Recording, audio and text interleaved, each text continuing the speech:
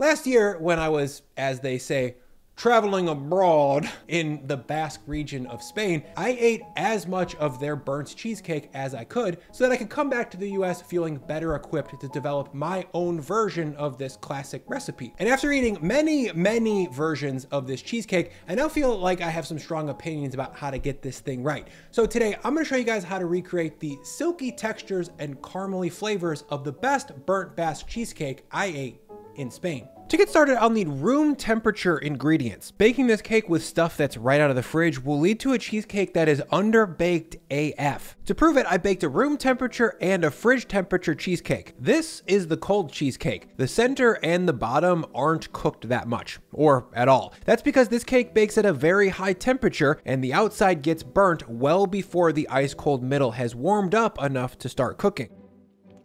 It's not bad, but it's very wet. For your reference, here's the cheesecake made with tempered ingredients. The texture is godly, trust me. Now before I mix, I'll just preheat my oven to 475F, then grab my stand mixer. Into the bowl of that goes 800 grams of cream cheese, then 225 grams of goat cheese. Goat cheese isn't traditional for this cheesecake, but the mild twang and acidity that it adds takes it from very good to downright frickin' remarkable. Sub in extra cream cheese if you ain't got no goat. In that goes, then 350 grams of sugar, the paddle attachment goes on, then I'll mix this on low speed to cream together the cheese and the sugar. Right away, the cream cheese will get all gunked up on the paddle, so after about a minute, I'll scrape down the sides to get things combined evenly, and then I'll keep on mixing. I wanna mix this until the sugar and cream cheese have become one thing. That'll take about 3 to 4 minutes on low speed. And once that's been gently combined, I'll grab 5 large eggs, and then with the mixer running on low speed, once again, I'll glug those in one at a time. As I drop these eggs, I'll let them get folded in all the way, then I'll lazily drop in my next one.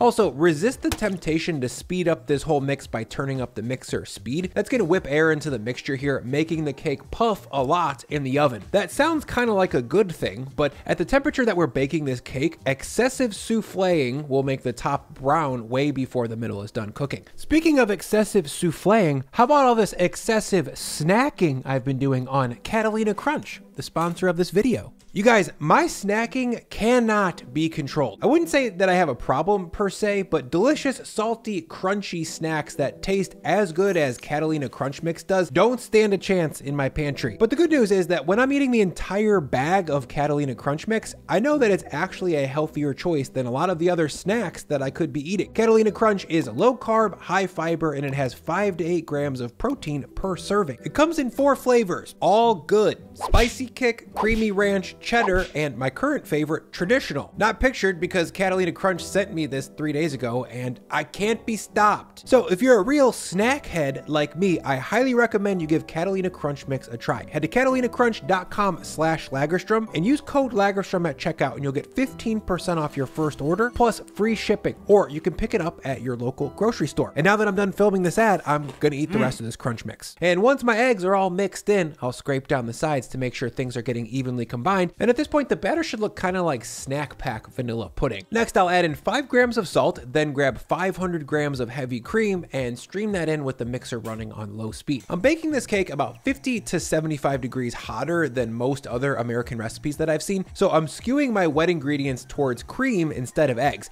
If there's too many eggs at high temperatures, that will lead to a curdled, scrambled egg texture that's not very Basque. And once I'm all creamed up, of course, I'll give this another scrape down to ensure homogeneous texture. Then I'll grab a fine mesh strainer and add in 50 grams of all-purpose flour. Since this is such a small amount of flour, you don't really need the gluten, and you could easily sub in a cup for cup gluten-free flour to make this recipe Lorne friendly. Now I'll give this one last spin for about 2 minutes on low speed to evenly hydrate that flour, and then of course, one last scrape down to make sure anything stuck to the sides gets combined with everything else. The final texture of this batter should be smooth, creamy, and slightly thick. Now to bake this thing, I'll grab a 9-inch springform pan. If you don't have a springform though, you can still play ball, of course. Just grab a 9x13 metal brownie pan, pan spray the hell out of it, and then add in your batter. Because this is a different form factor from the round, the bake time and the final result will be slightly different, but I'll explain how in just a second. Now to prep this springform for baking, I'll cut a square of parchment that's bigger than the round on the bottom of the pan. Next, I'll trace a circle around it so I've got a perfectly sized round outline.